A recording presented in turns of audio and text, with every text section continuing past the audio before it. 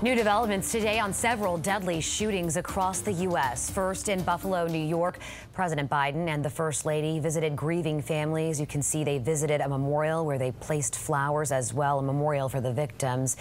These individuals were gunned down at a supermarket over the weekend. 10 people died, 3 others were wounded. Officers say a white gunman intentionally targeted black people. President Biden called out the unfounded racist ideology known as replacement theory.